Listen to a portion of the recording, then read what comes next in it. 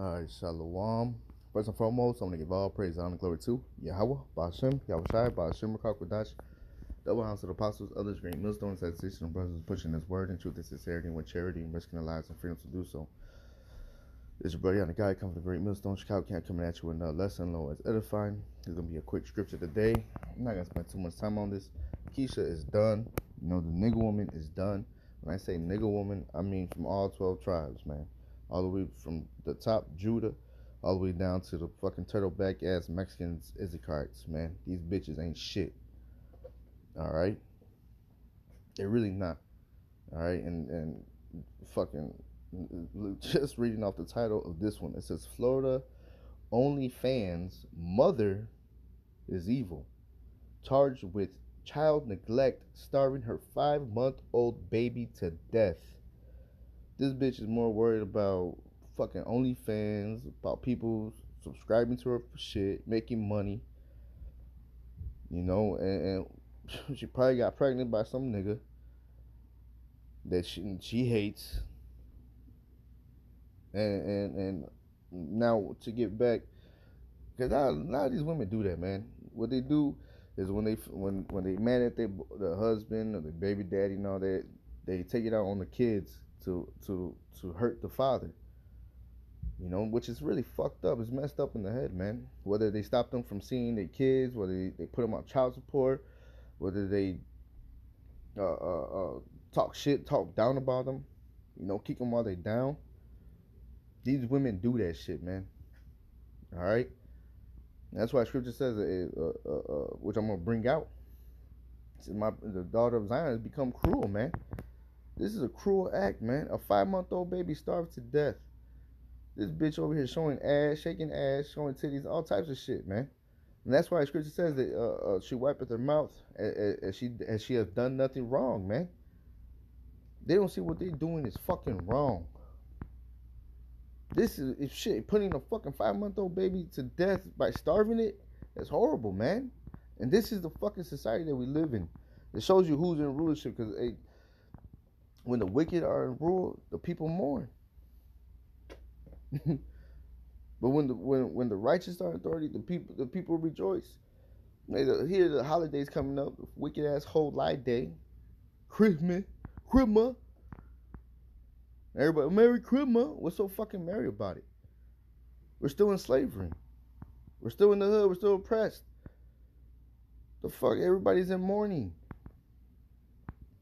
After your little 2-3 fucking days off, a week off, you going right back to work, nigga. All right, but let me go ahead and let this play and bring out that scripture, man.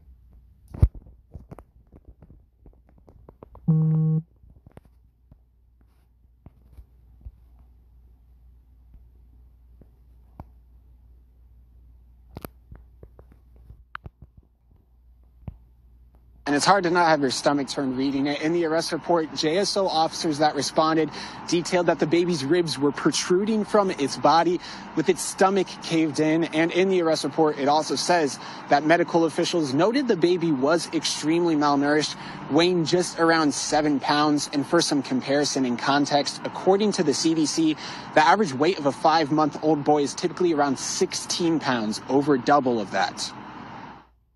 The arrest report says, upon investigation, JSO was also given surveillance video showing McGowan abusing this 5-month-old boy, hitting him repeatedly, among other acts, in the clubhouse of her apartment complex just days before the child's death.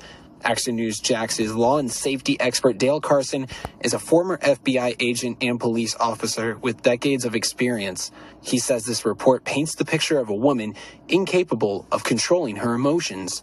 Clearly, the behavior of the mother in this case is, well, it's tragic is what it is. I mean, it clearly is someone who has no ability to control her emotions, no impulse control. Atanaya McGowan in Jacksonville took to social media after the incident, posting photos of what appears to be her now deceased child, saying the hospital still wouldn't tell her what happened. According to the arrest papers, McGowan also told investigators the baby had never been taken to the doctors after his birth, something Carson says is typical and usually intentional in the case of an abused or neglected child.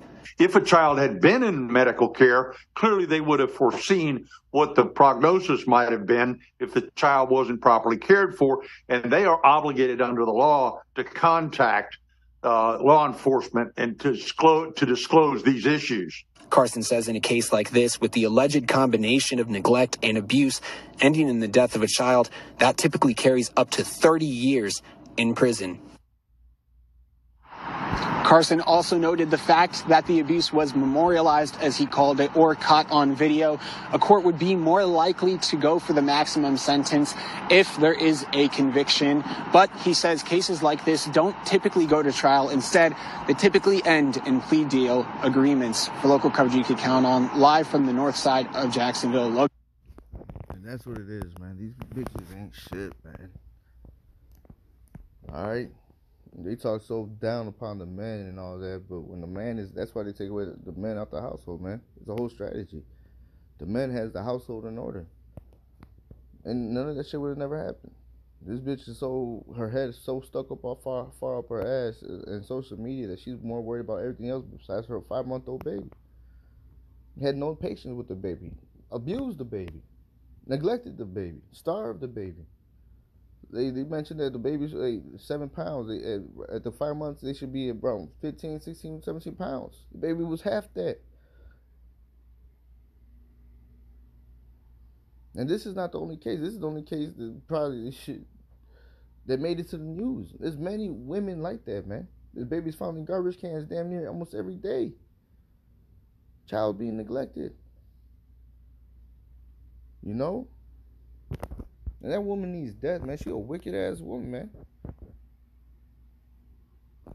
She really needs death. Not no fucking plea deal. This is Lamentations chapter 4. I'm gonna just start at 1. It says, "How is the gold become dim? How is the most fine gold changed? The stones of the sanctuary are poured out in the top of every street. The precious sons of Zion comparable to fine gold. How are they esteemed as earthen pitchers, the work of the hands of the potter?" You know, and we fell off, man.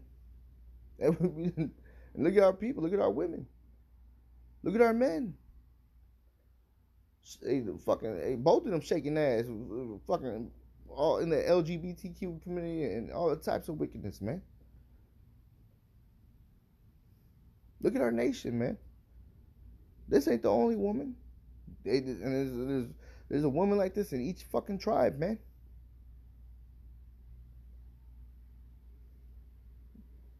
It says, verse 3, it says, even the sea monsters draw out the breast. They give suck to their young ones. The daughter of my people is become cruel, like the ostriches in the wilderness.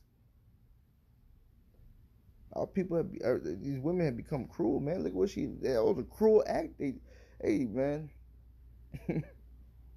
That's fucked up, man. And this is why we need salvation, man. This is the type of world you want to live in? This is the type of world that you think the Lord loves? Hell no. He's angry with the wicked each and every day. Roughly paraphrasing, man. And people like her and the rest of them, just because the judgment has happened expediently, it's gonna come, man. That's fucked up, man. It really needs death. But no one's edifying scripture today. You know, even the sea monsters, the fucking animals, draw out the breast to give suck to the young. And our fucking women are doing this type of shit, man. They follow everything. They follow the lust of the flesh. And this is what happens.